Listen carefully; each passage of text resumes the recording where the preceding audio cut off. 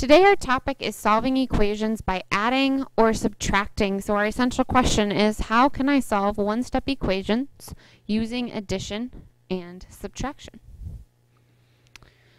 Inverse operations are operations that undo one another. So please write that on your piece of paper. Inverse operations, operations that undo one another.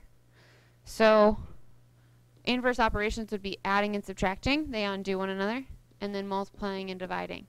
They're the opposite operation. It's also another word, inverse or opposite. And then isolate the variable. Get the variable alone.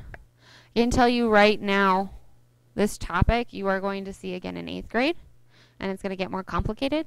You're going to see it in 9th grade, 10th grade, 11th grade, 12th grade. So my suggestion would be understand it now, because it'll make your life easier. We have two properties of equality that we're going to be using. The addition property of equality means whatever is added to one side of the equal sign must be added to the other side. So here we have an algebraic example. If A equals B, then A plus C equals B plus C. We had to add C to both sides. To give you a numerical example, which sometimes helps a little bit better, if we have 5 equals 5, if I'm going to add 7 to the left side of the equal sign, I need to add 7 to the right side to keep it true. Otherwise, it's not true anymore. But 5 plus 7 is 12, and 5 plus 7 is 12. So adding 7 to both sides kept the equation equal. And then the same thing is true for subtraction. Whatever is subtracted from one side of the equation must be subtracted from the other side.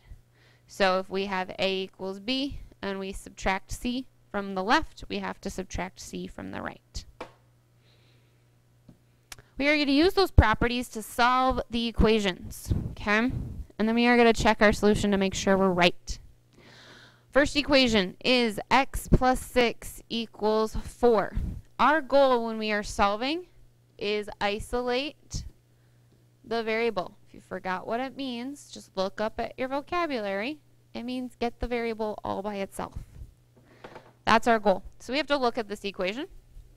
Where do we see the variable? I see a variable right here. That's x.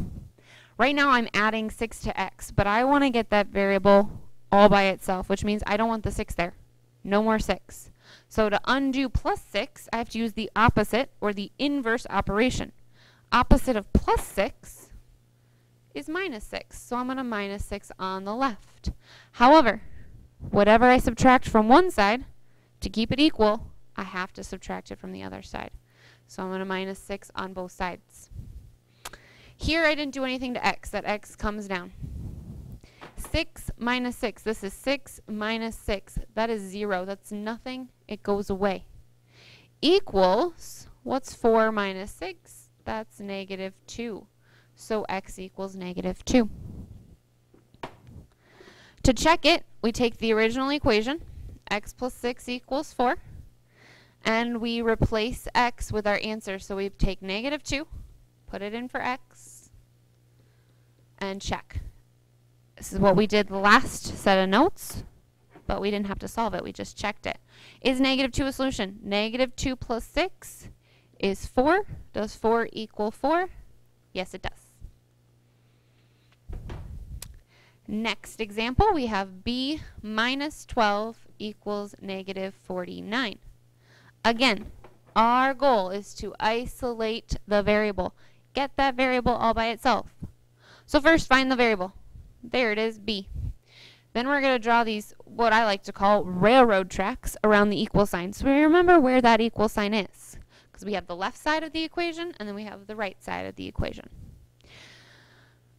We want this variable b to be all by itself, which means we can't have this minus 12 there. We don't want a minus 12. We got to get rid of it.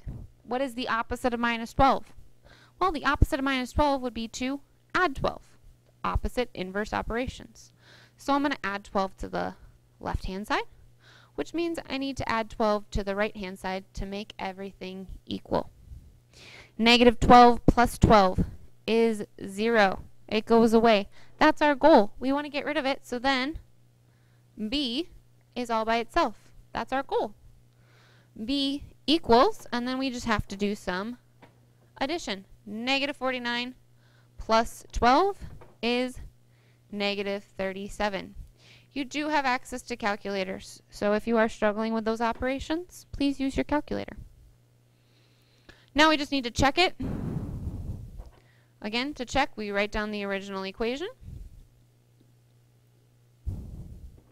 Take our answer, plug it in for that variable. We have negative 37 minus 12 equals negative 49.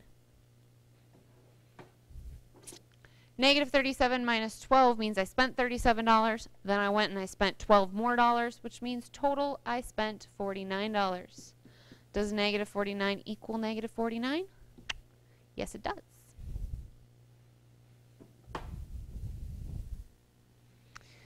Last two examples are very similar, except for now we just have decimals, which work the same. They're just decimal numbers. They're just fractions of numbers. So here we have D plus negative 4.2 equals negative 7. Now, this can get a little tricky for some students because we have an addition sign and a negative sign. But really, adding a negative is subtracting. So if you need to rewrite it as subtraction, go ahead. Because that means D minus 4.2 equals negative 7. Now, looking at that, if we want to get our variable all by itself, we have to get rid of this minus 4.2. To get rid of it, we have to undo it. We have to do the opposite. The opposite of minus 4.2 or negative 4.2 is positive or plus. So we're going to add 4.2 to the left, add 4.2 to the right. Now, negative 4.2, positive 4.2, they make 0. We bring down our variable, so now it's all by itself, which is awesome. That's our goal. And we do negative 7 plus 4.2, which is negative 2.8.